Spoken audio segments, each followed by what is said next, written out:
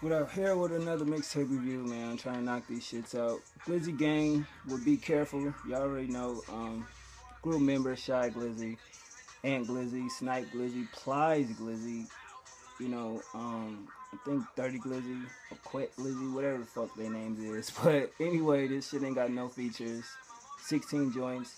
It took me like probably 2 days to listen to this whole shit. You already know it's street shit, drug dealing, all that other good shit. So it ain't no lyrical shit in here. So you're looking for witty lines, bars, funny little metaphors, and some dope ass production. The first track, DC It Is, intro, is from the Paid in Full movie. You know what I mean? So that's pretty dope. Welcome to the Mob. Shit knock hella hard, bro. Like that shit go dumb.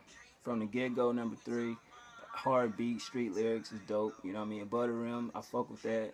Plenty Paper, that song was alright. It could have been better. I didn't really like the fucking production on that joint. Don't Tell on Me, street niggas should fuck with that. You know what I mean? Nobody want to get told on. Actors, I think we all know a lot of them, whether it be male or female. A lot of people act like, you know what I mean? They act as something that they're not. Block Boys, that shit dumbass slap. X Pop, a dope hook. It made me think of D-Generation X. When I heard it, I was like, X Pop, what the fuck they going with this? But you gotta listen to it, it's pretty dope. Ain't the Same, I fuck with that joint heavy, you know what I mean? Going Down and VIP number 11 and 12, I thought that was okay. Production and like the flows could have been a little better. Blast Off, that shit dope. I like the hook on that. Street Content, of course. Problems is alright.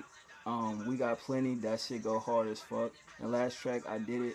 This beat is crazy dope, you know what I'm saying? But overall, I feel like, you know, Glizzy and his crew, you know what I mean? They making waves and everything. Like, you gotta look at it. It's not really a lot of crews in hip hop really like that no more, as far as, you know what I mean? So you got Glizzy Gang and you got, you know, people that come in and put they crew on. It's not a lot of that shit. So I'm glad to see that it's a new wave of that coming in the game. And it should be more people putting their crew on and shit. But I feel like when you pit on people like you got BSB, you got Glizzy Gang, yo niggas got to be able to keep up with you or even surpass you so that you can kick back if you like, you know, run the label and everything and your artists are, you know, go get that paper. But at the end of the day, it still was cool. 8 out of 10. I like 12 out of 16 records. Production about 8 out of 10. Like I said, the production on this motherfucker was dope. You know what I mean? If this was a solo Shy Glizzy project, this shit would have went through the roof. You know what I mean? But I don't even know if a lot of people fuck with Shy Glizzy, you know what I mean? I remember when they said him had beef with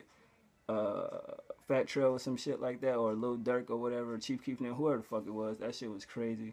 But if y'all know about that, let me know, because I never understood that little riff they had. Why was he beefing with Fat Trail, and why the fuck was he beefing with Sosa? Because I remember when Capo had said, fuck a Shy Glizzy or some shit. I'm like, whoa, nigga, what are you talking about? You can't even rap past 50 Tyson, nigga. What are you talking about? This nigga crazy.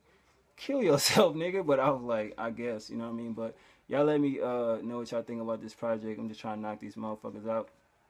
Yeah.